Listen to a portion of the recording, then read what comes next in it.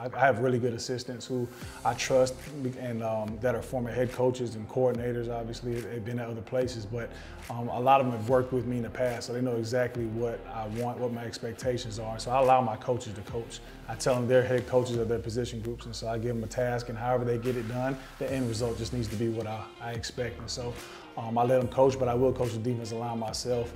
I'm obviously more involved on the defensive side of the ball, being a defensive-minded coach, but I do check in with the offense and see what they have going on and kind of give my input there when needed.